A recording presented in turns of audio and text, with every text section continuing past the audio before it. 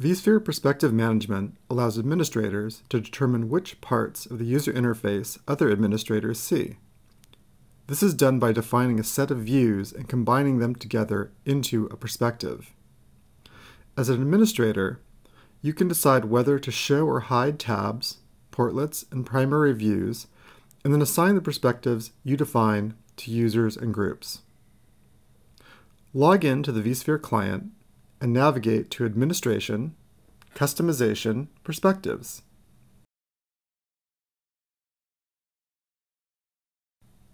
Click Actions and select New. Give the perspective a unique name and optionally type a description to identify the perspective.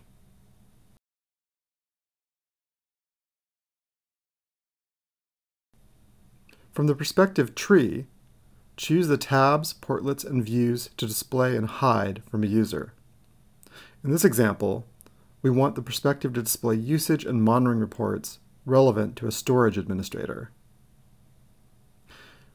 When you've made your selections, save your changes. Once you create a perspective, you assign it to a user or group, limiting what they are able to see in the vSphere client interface to the objects defined by the perspective.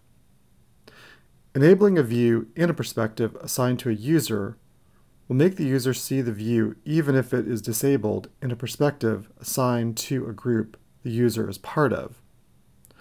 When multiple perspectives are applied, only the views which are hidden in all of them will not be displayed to the user.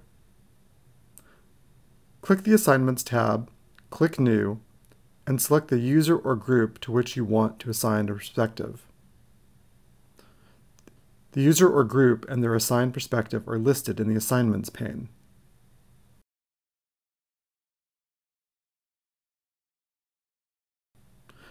When the storage administrator logs into the vSphere client, they see only those tabs and portlets relevant to monitoring storage.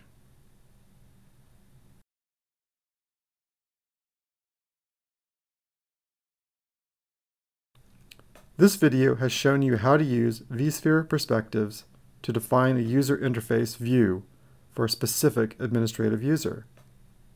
To learn more about using vSphere, see the documentation at docs.vmware.com.